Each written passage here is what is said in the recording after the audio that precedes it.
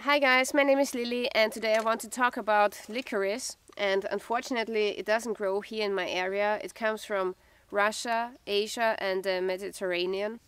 Licorice has pinnate leaves which are 7 to 15 centimeters long, and the flowers are purple, sometimes a little bit bluish, but the plant is not the important thing. The important thing is the root, and the word licorice is derived from the Greek, which means sweet root.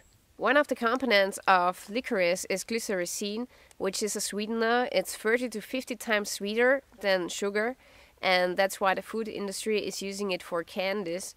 But it's not also interesting for food, but also as medicine, because glycyrrhizin has demonstrated some very efficient effects on the human body. Okay, here I have a small list what glycyrrhizin is good for. It's anti-inflammatory, it's antiviral, it's anti-alterogenic, it's antibacterial, mucolytic, and hepatoprotective, which means that it's protecting the liver.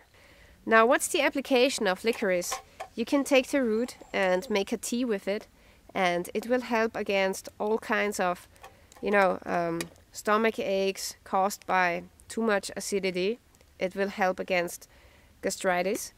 It will also help against ulcers, so it heals off ulcers faster. And if you have problems with your respiratory tract, with your lungs, for example bronchitis or cold, it will act as an expectorant. Licorice can come with some side effects if you use it for a very long time and excessively.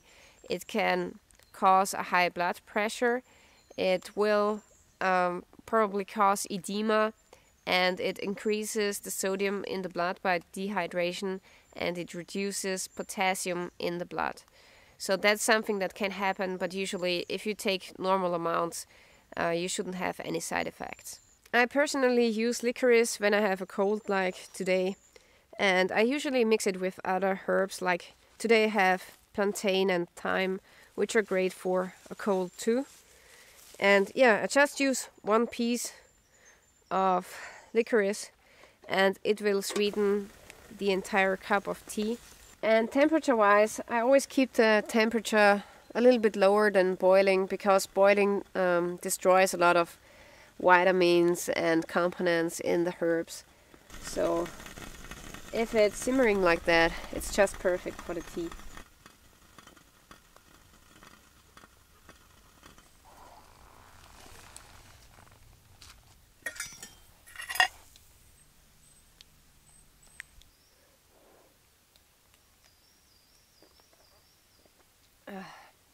Yeah, it definitely tastes sweet, and you don't need any sugar in your tea if you use licorice.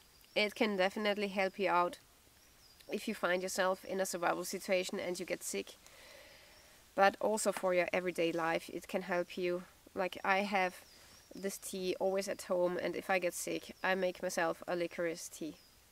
So guys, I want to thank you for watching. If you want to see other herbal medicine videos, check out these videos here at the side. Follow me on Facebook, Twitter and Instagram, and stay tuned till next time. Bye.